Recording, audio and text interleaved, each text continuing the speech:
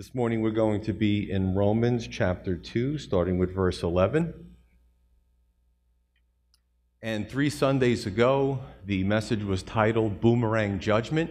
We covered the first part of Romans 2, which is very interesting because if you didn't get it and you've ever been judged by somebody and you felt just really uncomfortable, it's a great and comforting scripture to have because God didn't appoint anybody on this planet to look around and start judging other people.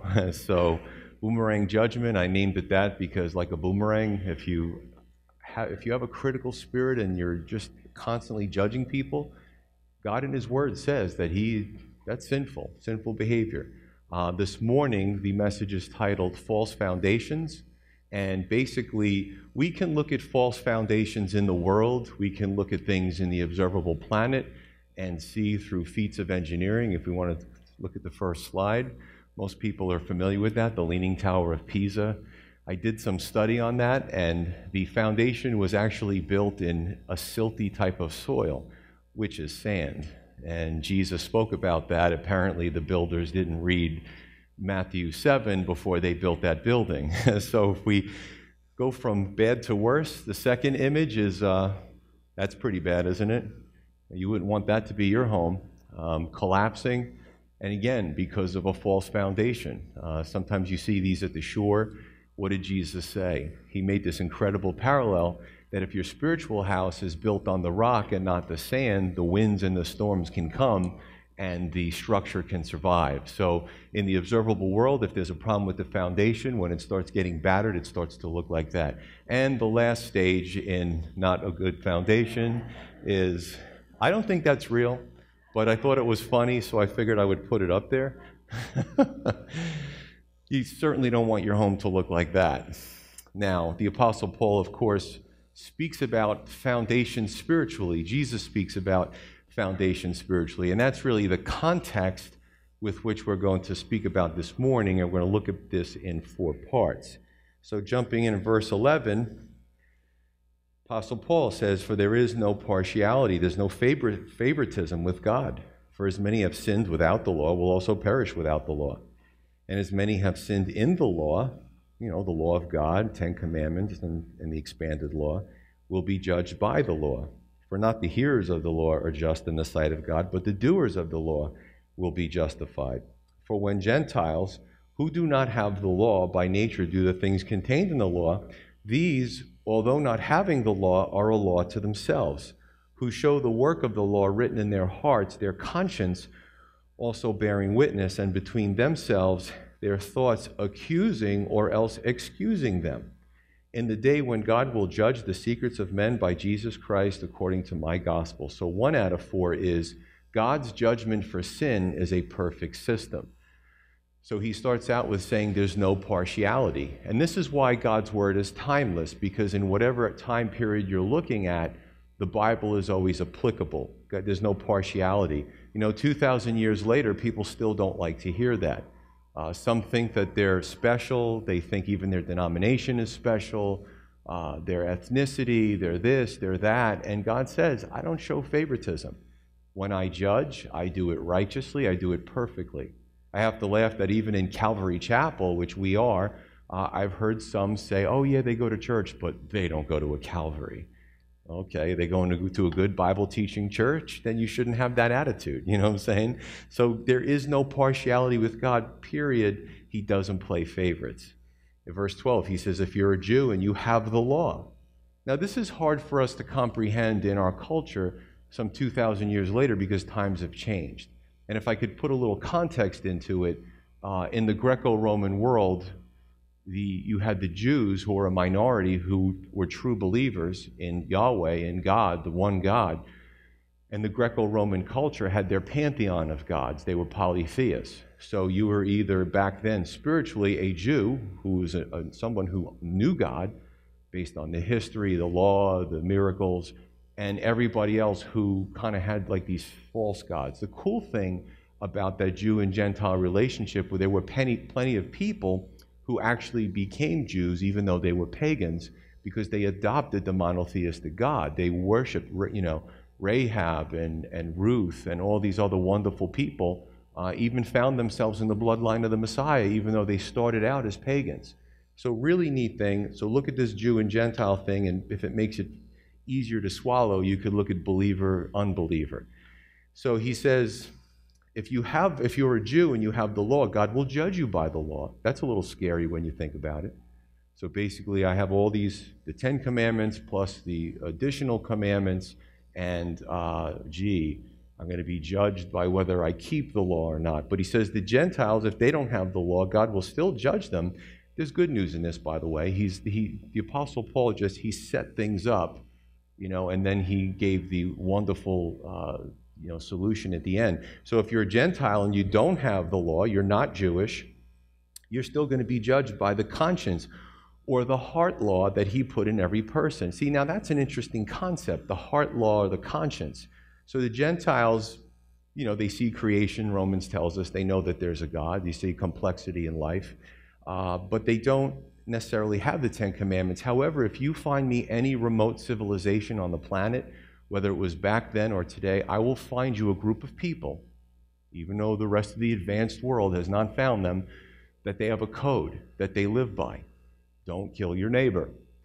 Don't steal your neighbor's livestock, right? I'm saying? So you look at the entire world and there's this code. Whether they have the law or not, God has given us all a conscience, which is a pretty neat thing, I believe, that is supposed to help to guide us. So God uses various methods. If we go through the entire chapter, God judges according to truth, according to conscience, according to law, according to deeds, according to motives. And basically, all sinners are condemned to eternal destruction without a Savior.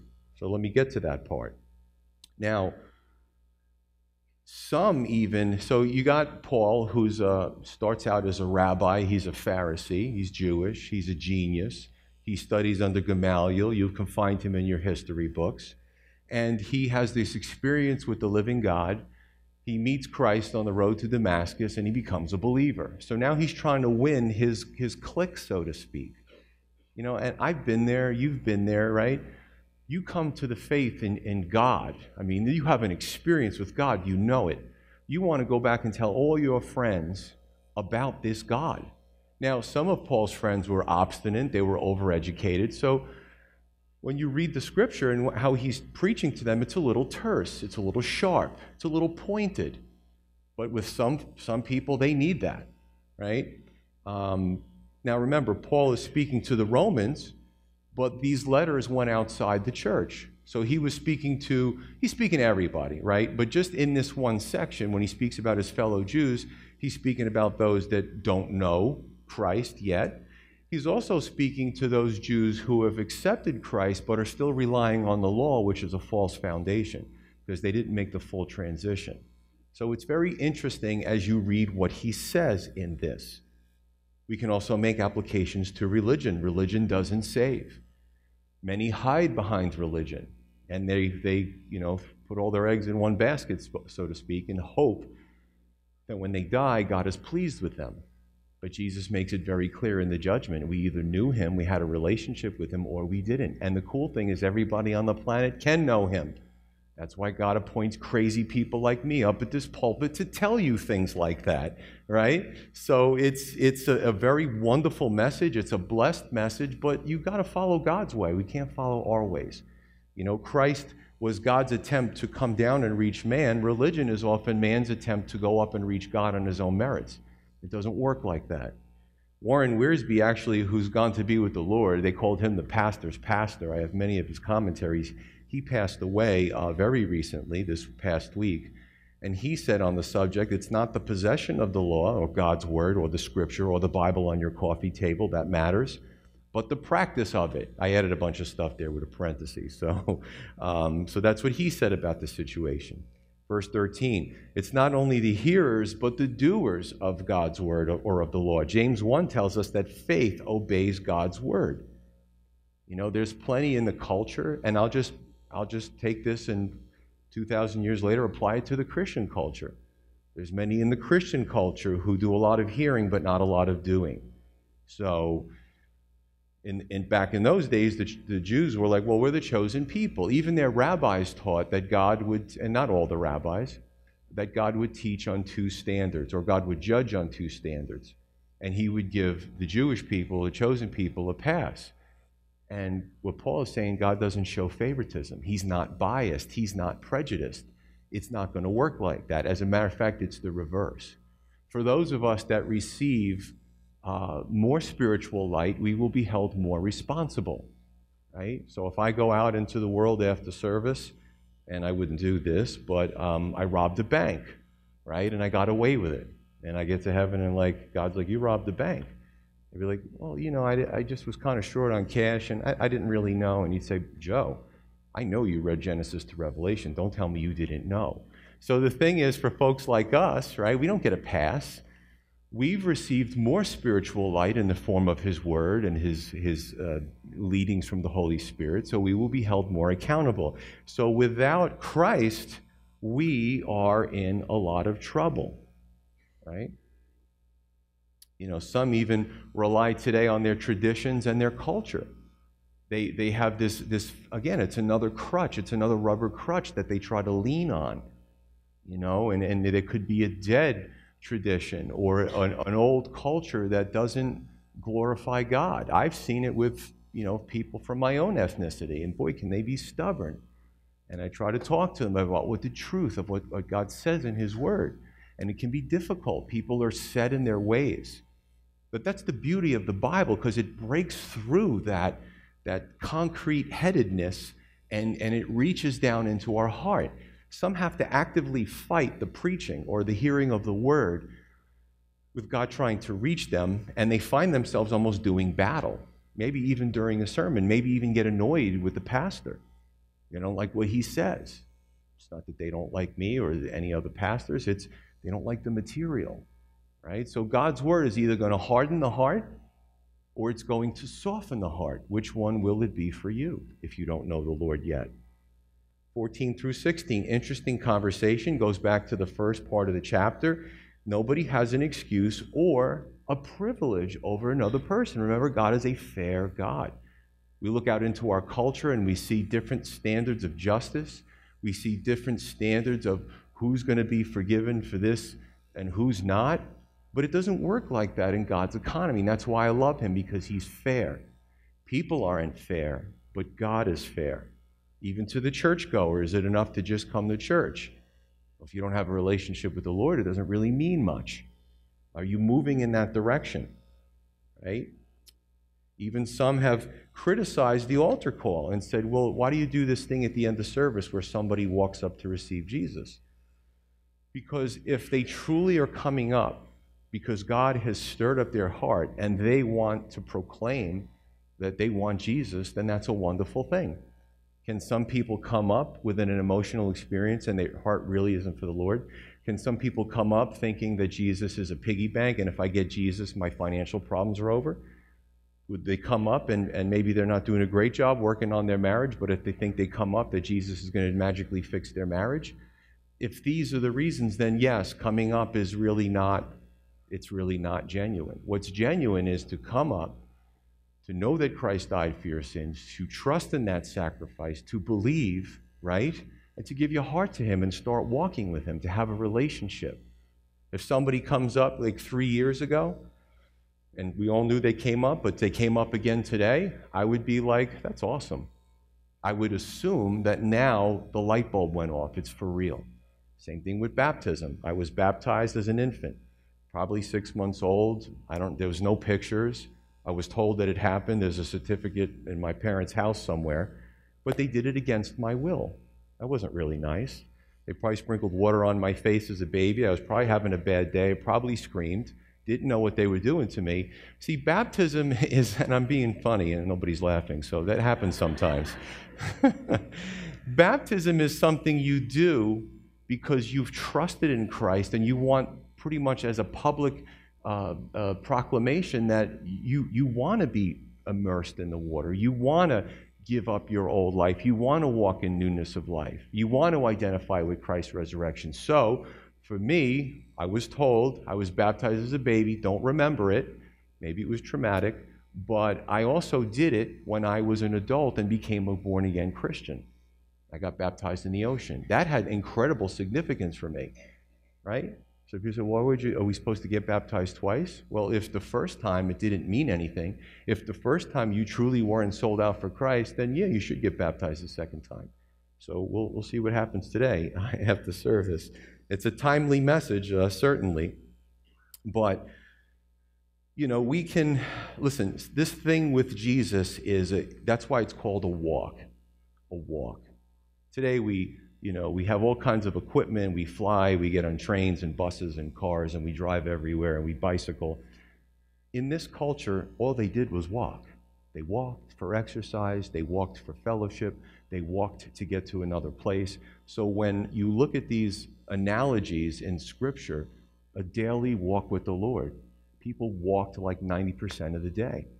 And God was saying, I want to be with you wherever you are. I want to walk with you. Isn't that neat? Most people haven't heard about this personal relationship. They see religion, they see church, they see rites, they see rituals, they see denominations that fight with each other, and they don't get it because, sadly, somebody hasn't explained it to them. It's a walk with your Creator. He loves us that much that He didn't set us free as free moral agent and then disappear for eternity. It's not what He does. He's there, Do you want a walk with your Creator? It's a wonderful experience, and it's a lifelong experience. You're never alone at that point. Verse 16, he says that the Lord will judge the secrets of men and women. God's not fooled by outward appearance, false motives, or pretense. And let's boil down this whole thing with the law, and I'll just do an illustration. To me, the law, right? What are you talking about, Pastor Joe? Well, you can talk about the Ten Commandments. You can talk about the Scripture. You can talk about the Bible, which is God's Word, the prophetic works, right? Does that fix us when we read it? It doesn't. The law, you shouldn't do this, you shouldn't do that, you should do this, you should do that, is really like a mirror. And everybody looks pretty good today. You're all looking pretty fly. That's a word from the 70s and 80s. I'm dating myself. So, well, what did everybody do this morning? I would imagine that all of you, including myself, got up, looked at one of the mirrors in our houses and said, man, I don't look so good after sleeping 7 or 8 hours. So the law is like a mirror. It shows us the dirt. It shows us the filth. It shows us the unkemptness. So I'm making the analogy with sin. Right? When we look at ourselves in the mirror, the law shows us that we're sinners. It shows us where we fall flat. Now, can you take this mirror? Did anybody do this morning? Please raise your hand, and then I'll have you committed. Did anybody this morning take a mirror and rub it all over their face and their hair, and then all of a sudden they look good? Not one person. Because that's not what the mirror is for, and that's not what the law is for. The law doesn't fix sin. It reveals sin. You know what fixes sin? You know what fixes dirtiness in a physical application? Is this bar of soap. So fresh and clean. Could do a commercial. But when you take the soap and you wash your hands and you put it on your face, and you still use a mirror. Why? Because when you wash your face, what do you always get? Those little pieces of soap by your ears and the chin that you didn't see when you washed your face, and then you wash it again until all those little white bubbly suds are gone. So the mirror shows you what the bar of soap did. And by parallel, Jesus is the bar of soap. The law says, I can only do so much. I can only reveal. And you say, well, gee, I'm still in sin. How do I get to heaven? That's where Jesus comes in. He's the only one who can fix the problems. And when God sees our face, he sees it clean. He doesn't see the blemishes. What happened? The soap took it away. When Jesus died on the cross, what he did was he took the punishment for sin, because sin deserves punishment. So that when he took our sinful identity, so when God saw him on the cross, he saw all of our sinfulness. When God saw us after the cross and after our belief in Christ, he saw Christ's cleanliness. Pretty neat, isn't it? So that's an analogy, and we're going to speak a lot about the law. And a lot of people ask me, what does the law do? And now you have your answer. And this is the beauty of coming to any, not just Calvary, any Bible-teaching church, because it helps us to understand what God wants us to know.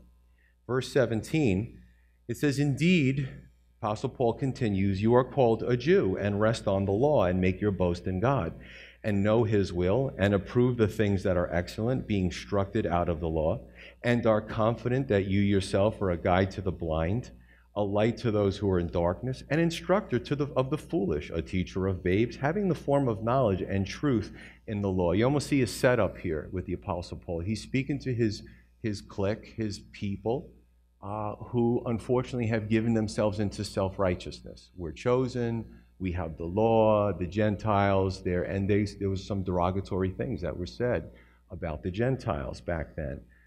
So Paul's saying, you're the smart ones. You have the law, you're the teachers, you have the light. Watch what happens at verse 21. "You therefore who teach another, do you not teach yourself? You who preach that a man should not steal, do you steal? You who say do not commit adultery, do you commit adultery? You who abhor idols, do you rob temples? You who make your boast in the law, do you dishonor God through breaking the law? For the name of God is blasphemed among the Gentiles because of you, as it is written." Now that comes from Isaiah and Ezekiel, and I'll explain. So 2 out of 4 is practice what you preach. And we hear that a lot even today. Practice what you preach. This is powerful. Preaching is a spiritual gift, but when we preach, we also have to examine our own lives. It's something that we always have to do. And there's context here. But you can see a parallel today. I wonder, in 2,000 years, has the human race become more spiritual? Have we evolved spiritually? And I think the answer is no. With all the intellect and all the study and all, you still have hypocrisy.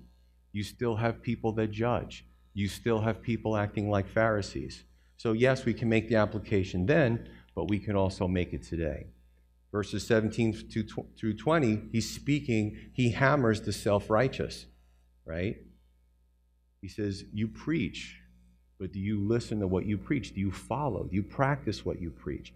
He said, do you rob temples? Now, there's some speculation of what he meant. I don't want to get into all the details, but maybe it has to do with religious graft. And every so often we see on the news another, clergy leader who got busted stealing money from their church or this or that. Did they read this? So, what's really changed in 2,000 years? Religion can be the worst. The religious can be the worst. And don't get me wrong, if you're into religion, people say, that's weird that you're saying that. I'm looking at a pulpit, there's a cross outside the building, there's a church, but religion doesn't save. What we preach here is a relationship with Jesus Christ. I do hospital visits, and my pastors do hospital visits, and elders, and I remember I always follow the rules. I'll wait online, I show my clergy ID, there's like a procedure. And I remember one day a lady said to me at the desk, she goes, "You're clergy?" I'm like, "Yeah, why?" She goes, "They never follow the rules." And I said, "Well, I'm here to follow the rules, and I'm sorry about that." I don't know who she was talking about, but it just set a bad hypocritical example. Well, we're clergy. We can just come in here to the hospital, do what we want, give us free parking, and you're going to like it. I'll give you another example. And again, it's sad. This is what keeps people away from church. This is what keeps people away from God. So years ago, I was a police officer, and I get a call. I'm in a full uniform. I'm on patrol, and they said there's a disturbance or a chaotic situation on Route 1 in Sand Hill. If you're familiar with that area, it's a multi-lane highway, bad visibility. It's on the top of a hill. There's a McDonald's and a Burger King. There's cross streets. It's just a nightmare normally. And I pull up, and I see all these people with cans collecting stuff. It turns out they were all volunteering and collecting for a church at the worst possible time. People were beeping. They were almost getting hit. So I get out of the car, and I'm like, who's the leader here? So they point to the pastor. So me and the pastor are talking. He's giving me a hard time. And I'm trying to be nice and stuff, and he really wants to do this thing and blah, blah, blah. And I was explaining him the township ordinances and the laws and stuff. So I was getting nowhere. Now, he judged me. I was wearing a uniform, right? So I said, doesn't it say in Romans 13 that we're supposed to be subject to the laws of the governing authorities if it doesn't go against God? He goes, we're going to pack up. Have a nice day, officer. You know, I didn't have to use any of the equipment on my belt. I didn't have to use the bullhorn. I poked him with my sword, which is the sword of the word of the Lord, and he was probably shocked that it came out of my mouth because he judged my appearance, and they packed up and they left. It was like magic. So, you know, it's just, you know, and again, I'm not trying to turn people off who are really into their religion, but if you don't have a relationship with Jesus, it's a false foundation. People come to this church, we do things, we have fun, we have ordinances, but that doesn't save us. It's a personal relationship with Christ that saves us. In verse 24, the Apostle Paul, is he being mean-spirited? No, he's actually quoting Ezekiel 36 and Isaiah 52, where God, through these prophets, said to the Jewish people in the Old Testament, you can find an Old Testament, I don't care who puts it out, the quote is in there from God. He basically says, you're supposed to win the Gentiles to me, but you guys are turning off the Gentiles. Your behavior is hypocritical. You know, it's funny, people who are unbelievers are not stupid, and sometimes they can smell hypocrisy. So he basically says, they see your hypocrisy, and you're supposed to be representing me, and you're making me look bad, and I don't like it. God said this to his own people. But then the question is, how many times have self-professed Christians turned off unbelievers from God? I have a full confession that when I first got saved, I was overzealous. I was so excited that I turned people off. And I had to say to myself, I'm not winning anybody to the kingdom, and I really should change my ways and take it down a little bit. I can be very hyper. What a surprise, right? So I had to change the way I did things, because the last thing that I wanted was to turn people off to God. But it still happens, you know? We can go through that in an immature stage as Christians, but some people never get out of that stage. So whether we're talking about the Old Testament believers or even today, the word still stands. It still has meaning. Now, what do we come to up until this point? Well, he says, for you that preach don't commit adultery, do you commit adultery? You know what Jesus taught us in Matthew 5 and the Sermon on the Mount? And a lot of people romanticize the Bible. Oh, you know, I saw a picture of Jesus on the hill preaching to the masses and it warmed my heart. Did you read Matthew 5? No, but I saw this really nice print. Okay, read Matthew 5. When Jesus was preaching, he preached in love, but he also preached things that were convicting, that opened people's eyes, you know, that had that mirror that showed them that they're not as clean as they think they are. In Matthew 5, what Jesus showed us is it's not only the action that's a sin, it's the thought. When I read that for the first time, I felt like I got punched in the stomach. I'm a new believer. I never really read the Sermon on the Mount. I read it and I'm like, oh, wow. Even the thoughts, the thoughts of anger towards another person. He says, you've injured them. You've murdered them in your heart. The rich young ruler, Jesus, I've kept all these commandments. And Jesus basically told him, hey, young man, you have issues with idolatry. You love money. So get rid of the money because it's dragging you down. He couldn't do that. He walked away. So what we were shown through the Sermon on the Mount is that it's not just our outward actions, but it's our heart, what we think, what we harbor inside that condemn us. And it would almost seem like the situation is hopeless. The situation actually is hopeless, but it leads us like the mirror to the Savior. We're dirty, and rub the mirror on your face all day long. It isn't going to fix the problem. You need that bar of soap. You need that Savior. Verse 25 through 29, the good news is at the end. For circumcision is indeed profitable if you keep the law, but if you are a breaker of the law, your circumcision has become uncircumcision. It's kind of become reversed, which makes no sense if it's done physically, if you think about it. Therefore, if an uncircumcised man keeps the righteous requirements of the law, will not his uncircumcision be counted as circumcision? Remember, he's taking a physical act and he's making a spiritual parallel. This is why even some churches, they just, you know, they're just like, well, we're going to stay away from Romans. Why? Let's teach Romans. Let's understand Romans so that we go out into the world, we are armed, right? We have our sword. In a spiritual sense, you know, we can break down strongholds as the scripture tells us. But he continues, and will not the physically uncircumcised, if he fulfills the law, judge you, even with your written code and circumcision, who are a transgressor of the law.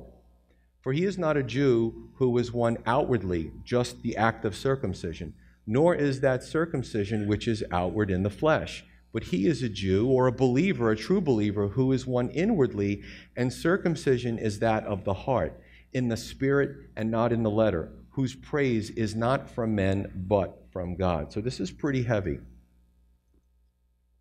This is 3, circumcision of the heart. What does it really mean? So I'm sure we're all familiar with the act. A lot of people, they're baby boys, they have them circumcised, the flesh, the foreskin doesn't really do much. It's cut, and people do it for different reasons, and it's thrown in the garbage. What God said to his people, or the men, was, you need to do this not because of any other reason, but because it's a sign, it's a covenant between me and you. And what it shows is that you've cut away dead flesh that does nothing for you. So the parallel is, when you think about it, I want you also to work it out in your heart. I want you to get rid of those things in your life that are the old man, the old life of the flesh, right? To walk in the Spirit, to walk in newness of life. That simple act had a very powerful symbolism and significance. And we see a parallel, right, with Christians in baptism. Pretty amazing how the Bible kind of comes full circle. Is baptism, there's so much to baptism, and if you stay for the baptisms, I'll explain more. I'm not going to go through all of it, but baptism was something where you believe and you trust in Christ, right? But when you are completely immersed and dunked into the water and you come out, you like bury the old life of the flesh, think about circumcision, and you come out in the life of the Spirit and newness of life. Now, does baptism save anybody? No, it doesn't. Remember the thief on the cross in Luke, I believe it was 23-24? The thief on the cross, he's dying, and he turns to Jesus at his last moments, and Jesus says, "Today you will be with me in paradise." So that thief didn't get a chance to be baptized. He didn't get a chance to speak in tongues. He didn't get a chance to write a check to the church. He didn't get a chance to go door to door, none of those things. But that man, when his heart stopped beating, was with the Lord in paradise. Amazing. So that kind of kills some of these false teachings out there with all these rites and rituals and rules, and just, sometimes even bigger than the Bible. And who could read all that stuff? And who would want to follow all that stuff? What does the Word say? So, but baptism is a sign, like circumcision in the Old Testament was a sign that I am following Jesus. I want to bury my old life. Does it mean that we're going to be perfect? No. Does it mean that, when I found that when I became a Christian, some sins went quickly and others still became a struggle. No person, I don't care how long they live on the earth and how long they're a Christian, no person is sinless. Right? That is going to come later. Right? God is going to perfect us. Right now, he came to work on bringing us into the kingdom. Verse 27, this is powerful. It's terse. It's convicting. And he says to those who were, again, self-righteous, they had the law, they had the circumcision. He says, well, not the physically uncircumcised. Those people that you look down on. If he fulfills the law, remember we talked about judging initially in this chapter. If he fulfills the law, will he not judge you, even with your written code and circumcision are a transgressor of the law? So the tables are kind of turned here, and the bottom line, folks, is we really should practice what we preach. What we read, what we hear, do we do it? Do we apply it? Right? What does Jesus say in John 14? Conditional statement. If you love me, you will give money to the church, you will go door to door. No, that stuff's not in there. If you love me, follow my word. That's what he says. If you love me. Oh, I love Jesus. I have these feelings that are fluttering in my heart. Feelings are great, but are your feelings based on reality? Do we really love Jesus? If we flaunt God's word and we don't try and we don't want to change and we want to be set in our ways, well, guess what? We don't really love him, no matter what our lips say. And how do we follow his word? Through the power of the Holy Spirit. Right? The Holy Spirit has been given to us. We've been sealed with the Holy Spirit, 2 Corinthians 1:22, I believe. And what happens is Holy Spirit guides us, he fills us, he teaches us, he convicts us when needed. This is like a part of God living inside of us. Neat stuff here. 4 out of 4. What is the proper foundation? Let's turn to Matthew 7:24 through 27 as we close for this morning. We talked about all kinds of false foundations. We looked at the pictures of the buildings and the homes that were leaning and they were sinking and they were breaking apart. Jesus says this, the parable of the two builders. Now there is, think of the Leaning Tower of Pisa, there is a physical application, but of course Jesus' parables were all about us getting the spiritual implications. Therefore, whoever hears these sayings, he would teach and teach and teach. And some people, they like the free food, they like the miracles, they like the crowds, just like churchgoers today. Some churchgoers. But he said to them, what are you going to do with my teachings? Whoever hears these sayings of mine and does them, I will liken him to a wise man who built his house on the rock. And the rain descended, and the floods came, and the wind blew and beat on that house, and it did not fall, for it was founded on the rock. Now everyone who hears these sayings of mine and does not do them will be like a foolish man who built his house on the sand. And the rain descended, and the floods came, and the winds blew and beat on that house. The same trials, the same outside influences, and it fell, and great was its fall. Folks, why does God remind us? Why does God warn us? Why does God give us some things in Scripture that make us cringe sometimes? There's a whole slew of churches out there that completely omit parts of the Bible that they refuse to teach because it doesn't bring the people in and it doesn't bring the money in. And they are false prophets. I don't care how many people are jumping up and down, yelling and screaming. If they're omitting the Scripture, if they're omitting the Word and just preaching the popular parts, they are not being true to God's Word. So, in closing, false foundations, there's plenty. I listed about a dozen. You could probably give me another 100. They're all out there into this world. This world is a perilous place. But there's only one foundation that will keep us stable in this life and the next, and that's Jesus Christ, the rock. Let's pray. Thank you, Lord, for your fire and your word.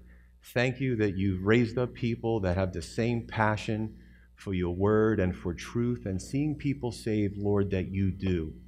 Father, help us to be faithful as we read the Scripture and apply it to our lives. Help us to see the mirror, to see where we lack, and to get more of the soap, to have more of Jesus, to have more of the Holy Spirit, to help us live the life that you've called us to live. And I would just ask right now as the worship team comes up to lead us in closing worship, is there anybody here who does not know Jesus when you walked into this building, but you have a desire for him now? You have read the Bible and you said, I've never really read that portion of Scripture like me as a young man. If that's your desire, just take a walk up to the front. We'll lead you in a prayer. If that's your heart, we can't get you into heaven. That's between you and your Creator. We're just here to facilitate. So if that's your desire, I don't care if you're really young or really advanced in years, you come forward. Maybe somebody will walk up with you. Give your heart to Jesus today. It doesn't mean that you have to be a part of the church as an organization, but you're a part of his church, the body of believers that will be there for all eternity. You come if that's your desire.